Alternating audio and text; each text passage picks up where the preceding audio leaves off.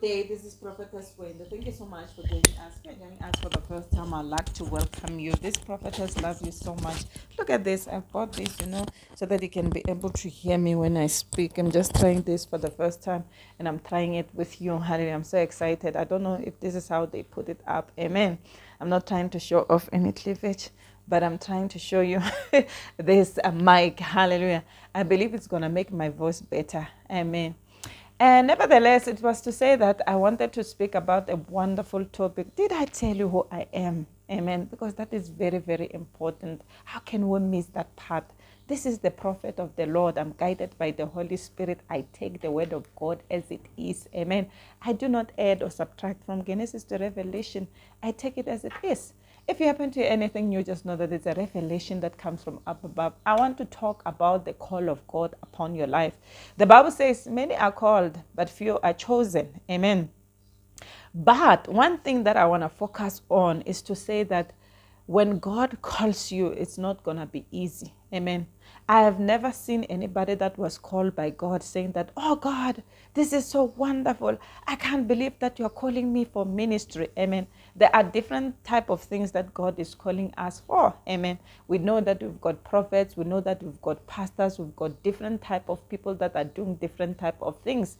The call of God is not like when you go to work, they call you and say that, Jacobeth, we want to promote you today. Before they can even finish, you're clapping your hands. Oh my God, I just want to thank the Lord for this promotion. Even if you don't understand the position that they're giving you, amen, you are so excited. You even run before they even finish telling you about your promotion. Now you're calling your uncle, you're calling your sister, you're calling your neighbor. Next thing we see you testifying in the church, you know what?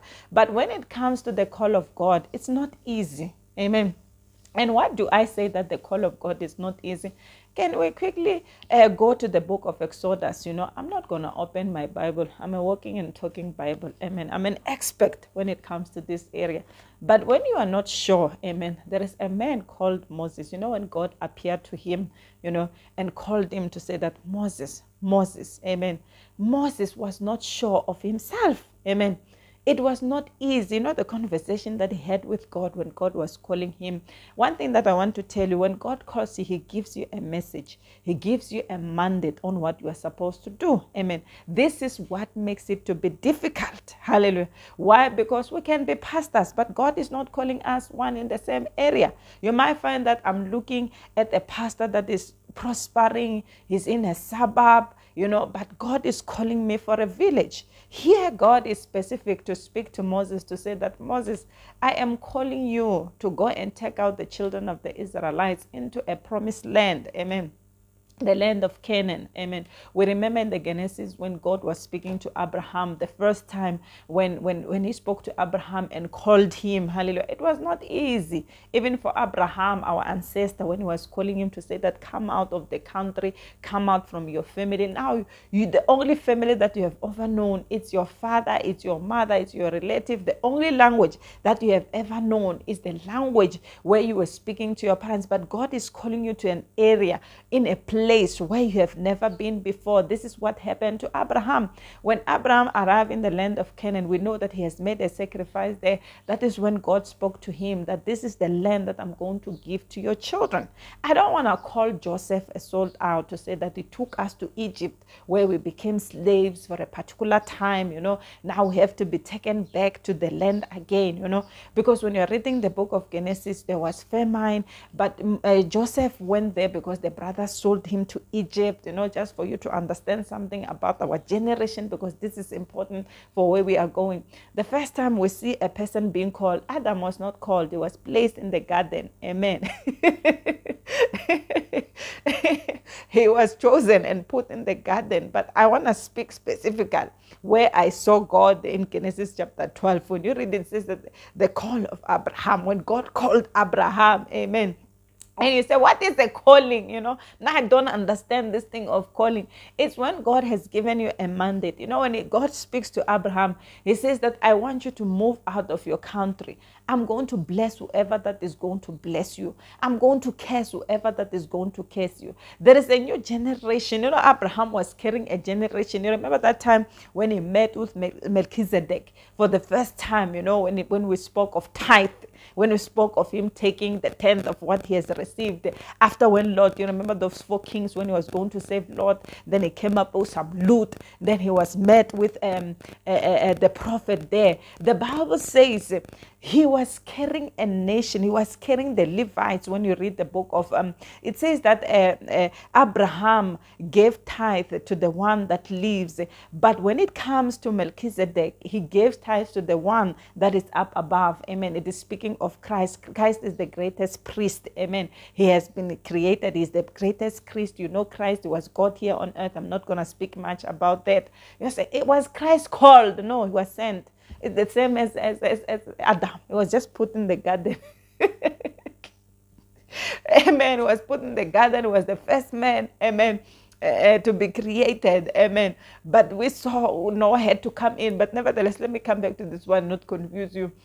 When you become an expert, now you're overflowing. There's so much to teach.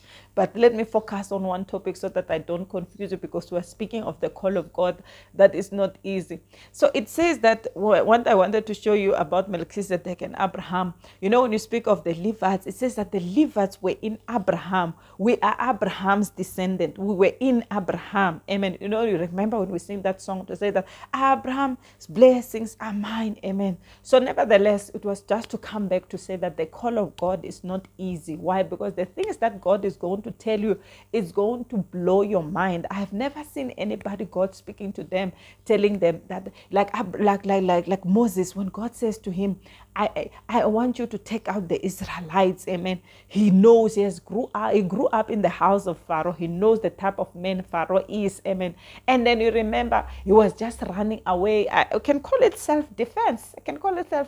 Amen. He did some stuff. It was not perfect. One thing I want to say, when God calls you, He's not looking for a perfect man. He's looking for a man that He has created, because the Bible says we have been created according to the purpose of God. He's looking for a man and woman that He has called. Even if people can be calling you names, different type of names, to say murderer. I believe there were people who were still talking about Moses, that he's a murderer. He killed somebody. You know how people are. People like to stay in the past. Amen. Sometimes when God appeared to you, you can be like Rahab, where you are a prostitute, but God is calling you to save the Israelites by hiding those spies. Your calling is just to hide the spies. I mean, she had an eye for men. I believe there were people who saw those men, they could not welcome them in their home, but because she was a prostitute, she has dealt with different type of men. Even when the official came of that city, they said, we know there are men that came into your house. Why? Because she specializes in different type of men, and they knew if there are men and we can't find the men in this city, the only person that can have those men is that woman. And they knew what she's capable of. But when it comes to this holy man, she was not doing those type of things. She was telling them that we know who you are. We know, we have heard people are afraid of you. She even, helped them to escape, even though she was putting them there on the roof, but she helped them to escape. Why? Because that's what she has been called to do. All of us, we are born evil, as the Bible says, but when God calls us, He's calling us for His divine mission. It's not going to be easy. One thing you want to know, what is it that God is calling me for? Am I an international speaker? Amen. For me, I've opened up this YouTube channel because I am an international speaker. I just don't speak to one person. You're listening to me. Where are you listening to me from? You might find that you're in Jamaica. You might find that you are in USA. You might find that you in different type of the world. Why? Because my calling is not only a local. Amen. So you can be a local pastor. You can be a local minister. You have been called, but the calling of God upon your life is not gonna be easy. It's not going to be easy, but hang in there. Hallelujah. Some of you want to give up and say, I thought this thing was going to be simple. I'm going to open a church and people are just going to come into this ministry flocking in. Oh, you're looking, I love TD Jakes. You're looking at TD Jakes so that I just going to have crowd like that, or crowd like dollars. I'm just going to have so many people like that, only to find that you've got 2 people in your church. But yet God has called you, and the neighbors are questioning to say, did God really call you? I mean, there are times when people will question your calling. Amen. To say, did he really call you to sing Jokobeth? Because you've been selling this CD, nobody is buying. Amen. Some of the songs that we are singing to today are songs that were sang years ago. There is a song that is trending right now to say, zing, zang. It's a Tsonga song. That song, that person produced that song so many years ago. It was not in fashion. It was not in style. But right now, people, people even ask Rankan, are you sure you're called for this thing of singing? Amen. Because we see this song, I mean, your songs, they were not trending. But right now, as I speak, it's everywhere. People are singing about that song. If you don't know, hey, just Google it, go to YouTube, go to TikTok. It's there. Zing, zang, something like that. And like, prophetess, where do you hear these songs? Are you praying or what? Hey, nah, I go with the times. Amen. Jesus was invited to a wedding. He even followed the theme of the wedding. If it was purple that were wearing, there's nothing new under the sun. What is happening now, it has happened before. Not trying to be defensive, but coming back to the topic. It's not going to be easy, men of God. It's not going to be easy, women of God, as you're watching me, to say that you will question your calling. To say that, did God really call me? With Moses, God spoke to him direct. God spoke to him direct, but after that, Pharaoh's heart was not easy to let them go. But finally, we saw them in the promised land, even though, God says that you're not going to see the promised land, because of that, the anger issues of Moses that made him not to enter into Canaan. But he saw it from a distance, that was promised to him, So what do I have to say to you? It's not going to be easy, but hang in there. You could be watching me and say, prophetess, I feel like giving up. I feel like I can't do this thing. I feel like this thing is not for me. You have been called, amen, for the purpose of God, amen. Trust him. Stay in his presence. Pray for God to reveal more. Keep on pushing. If it is God that has called you for ministry, keep on pushing. If it is God that has called me for this YouTube, even if there's one person watching, I get excited. Why? Because I'm doing what God has called me to do. It could be that God is calling me. I was listening to I forgot her name, I'm human, hallelujah. But she was saying something very important. What if God is calling you for the upcoming generation and you are busy, you are trying, looking for viewers, you are trying, looking for subscribers, only to find that God is calling you for the children that are not yet born, amen, who are going to come and watch this video, that is going to be helpful to them. But here I am, I'm sitting, continuing this message. I'm no longer going to come anymore because you guys are not subscribing. Are you the one that has called me in the first place? If I'm people talking to people in the church saying that, yeah, if you don't tithe, if you don't give in this church, I'm going to give up. Are they the one that have called you? No, the one that has called you, it's God. Amen. You focus on God. You come back to God for God to give you direction. Like Moses, he came back to God and said, Pharaoh is not listening to us. Pharaoh is not letting us go. Pharaoh is being hard. The more I say this, the more Pharaoh put more pressure on the people to say, oh, okay, you guys have got time to play. So what I'm going to do, I'm going to reduce some of the things that were helping you to make scones. I'm just giving an example for those who don't know that scripture, to say that if you had milk, now you'll have to go and milk the cow yourself. That's how he was punishing them. You are trying to go to this mountain, you want to worship the Lord because you've got enough time in your hands, that is being wasted. So I'm going to give you more jobs. So people were so heartbroken. They came back to Moses to say, ever since you spoke about this promised land, these things are becoming hard on us. It was hard on Moses. So what do I have to say? People will criticize you.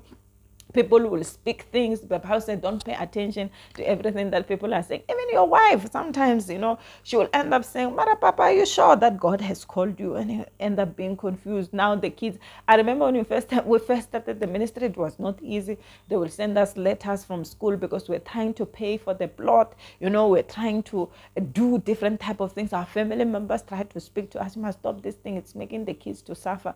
But we were listening more to God, not to what they were saying. Right now, they support support us, our family, financially. They were supporting us. Right now, the ministry is growing. But in the beginning, it was not easy. When the baby is born, you don't know what's going to happen, whether they're going to sit in 6 months, That's why there are those books of developmental stages where they speak of development, to say that when they're 3-year-old, you can expect this. Those books are very, very helpful. If you're a mom, you've never read them, go buy them. Even in ministry, there are books that people have written. I read books that are written by T.D. Jakes, books that are written by Reinhard Bonnke. Why? Because those people inspire me. You want to know about the Holy Spirit. There is Catherine Clomer. You want to know about the Holy Spirit and deliverance. There are different type of people that are there in ministry that are inspiring us. Amen. So what do I have to say? You have to keep on coming back to the Lord and seeking his face. Like Moses, he will come back to the Lord. I remember this other time when he was angry, people crying, say that we need water. And God gave him instructions because he was frustrated. Then he hit the rock. That cost him dearly, to say that you're not going to enter that land with this attitude of yours. Amen. Why? Because he's human. Sometimes we're going to respond in a way that was not supposed to respond. Why? Because the pressure is on us. Amen. We have got so much pressure. They're not even booking you, Jochebed. When you first started singing, you felt like people are going to call you and started to listen to your music. Or right now we are looking at Beyonce. I love Beyonce with all my heart. I love her so much. So you find that she's on tour and you have never done something like that, but you're in the same field. Why? Because we are called, but not for one and the same thing. There are those that are called to sing, but chosen for those type of things. There are people who can sing 10 songs, all fire, but there are people who can sing 10 songs, only one song. It's going to hit our hearts and the song that we're going to love and sing about. But there are people who are gifted from one song to the end. You love the whole CD. If it's a CD, you love the whole album. It is an album. So what do I say? It is not going to be easy. We are not called for one and the same thing. You have seen the family of Moses. There was Aaron. Aaron was called as a priest. Amen. Miriam was called as a worshiper, but the one that was chosen in that family, it was Moses. He was called by God, but he was chosen in that family to lead the children of the Israelites. That's why the time when they left the ministry under the hands of Aaron, what did they do? We saw them dancing to a cow, saying, we want to thank God for the cow, for taking us out of Canaan. I mean, can really the cow take you out of Canaan after the Red Sea, after what God has done? But we understand he was not the one that was chosen. It was who? It was Moses. He could handle the pressure. Once God calls you, he knows that you can handle the pressure that is coming, women of God, men of God. Sometimes people will just leave the church. People will just leave you for no reason. People will just not talk to you anymore. Sometimes things will just break apart, but it's going to get better. I've seen it with the Israelites, They ended up going to the promised land. And remember when I was speaking of Rahab, that's where the time when they were preparing to cross the river Jordan, going to the city, it happened for them. Why? Because God was with them. As long as God is with you and God has called you and you are sure, keep on doing what you're supposed to do. I might have given example about ministry songs and so forth. There are different type of things that God has called you to do. Maybe it's to go out there and speak to kids in schools, And maybe, I don't know what is it that God has called you to do. Maybe it's to feed the hunger. You have got the desire. You're so passionate. Amen. The moment you're trying to feed them, the more they begin to do bad things, the more they continue to stay in drugs while you're busy teaching them to come out of drugs. You are doing your role. Remember Jeremiah?